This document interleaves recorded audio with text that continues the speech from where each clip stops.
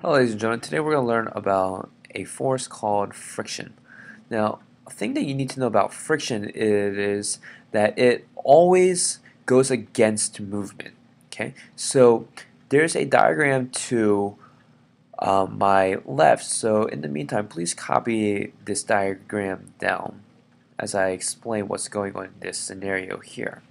Okay.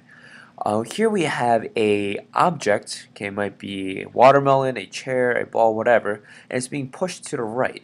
Now, according to the definition of friction, okay, because it always goes against movement, we have the force of friction going to the left. Remember, it's always opposite of movement. Now, with that out of the way, let's take a look into this terminology. We have an object that is not moving. From here on out, we are going to call such objects static objects. Static meaning that is not moving. And if it's not accelerating, that means that your F net is equal to 0. Okay, both in the x and the y direction. So before we get ahead, let me give you the equation for the force of friction. The force of friction is equal to the coefficient of friction, which is represented by this Greek letter mu, times the normal force, okay, or the contact force. And remember, this is a force that is always perpendicular to the surface. Okay, so if you want to see here what I mean, perpendicular in this case means that if this is a surface right along this edge, okay, if that is the surface, it makes a 90-degree angle. So from here on up, and it goes straight up, 90 degrees, straight up, right? If this floor is 0 degrees, okay, this would be 90. All right, so let's get this out of the way. We have a normal force here. And if we were to write a F net equation, we would write it like this. The F net, or the sum of all the forces in the y direction, is equal to the normal force, which I'm going to write as F of n, minus the weight, okay, the weight down here, which I'm going to write as F of g. Now it's minus because it's going down. Now in order to find either one of these, we have this crucial piece of information here that says the F net is 0. So that means the F net in the y direction is 0. And we can make that equal to the normal force minus the weight, or F of g. Okay, and we can add F of g to both sides to get F of g is equal to F of n. Okay, now this only applies when the surface is not, okay, keyword not, angled. So a flat surface. Alright, now let's take a look at F of x net. If we take a look at F of x net, we can see that there's a force to the right being pushed. I'm going to write that as F of A, or force applied, minus force of friction. Now it's minus because it's going to the left, okay? And we know that Fx net is equal to 0, is equal to the force applied minus the force of friction. Now at this point, we can actually write in force applied minus mu S for static F of n. Okay, so what I did was I just took this equation right here and I plugged it in right there. Okay, now this is only if the F of x net is 0. Okay. In the next slide, I'm going to show you a graph that describes friction. Okay, so ignore the picture to the left. Copy this graph down. We have a x-axis and a y-axis. And this x-axis is going to be the force applied. Okay, the force applied, or F of A.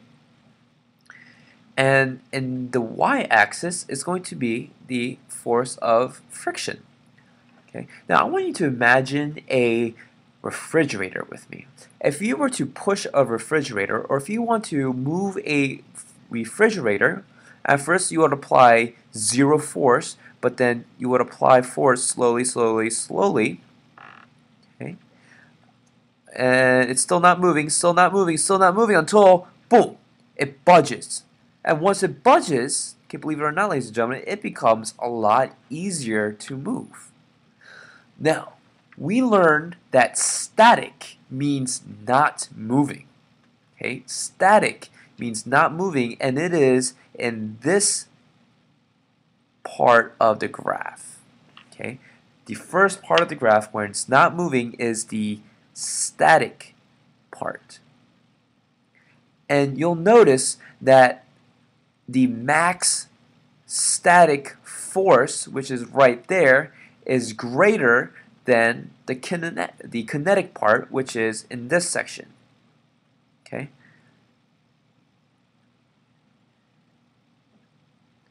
This is all the kinetic friction area. And in this area, we have the equation, the force of friction for the kinetic, or force of friction for any moving object, is coefficient of friction, mu. I'm going to write a k there for kinetic, times the normal force. Okay? And this point right here, I'll write that in blue. That point right there is your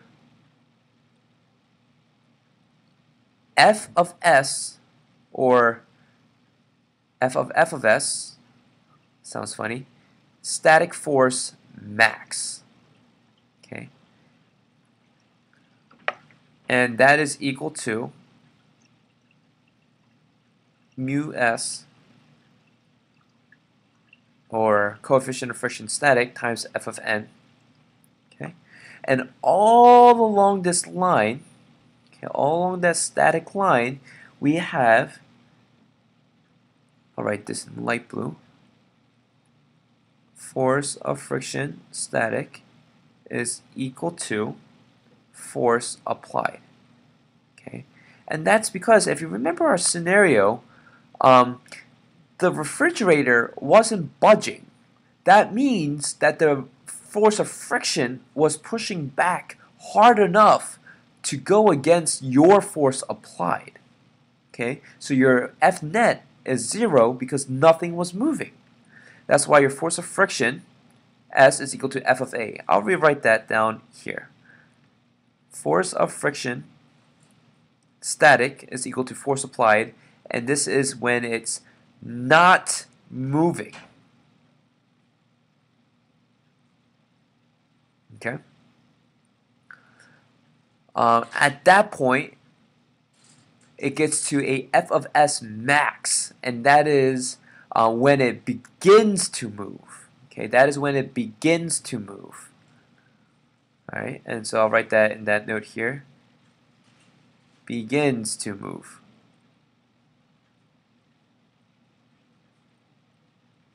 And here we have the kinetic friction, and this is when it is moving.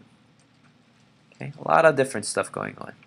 All right, so with that, let's take a look at this diagram here. In this diagram, we can see that force of friction is less than the force of the push. Okay, meaning that the force applied is so much greater than the force of friction, meaning that the object is actually moving. Okay, so a couple of main points here. For a moving object,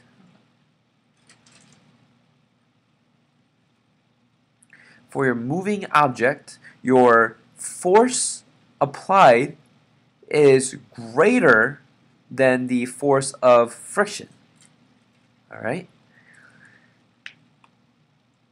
Okay, and also a note, your force of friction kinetic is less than your force of friction static. What this means is that it's harder to move a still moving object compared to a move that is already an object that is already moving. Okay? Alright, let's move on. Alright. In this last example here, we can see that there is a object moving to the right. Alright, now remember, if it's moving, it is kinetic. And it is accelerating to the left. Alright, if it moves to the right, but it's accelerating to the left, that means it's slowing down. Okay, it is slowing down, and eventually it'll get to rest. Okay, now if we were to write these equations, it would look like this: F net.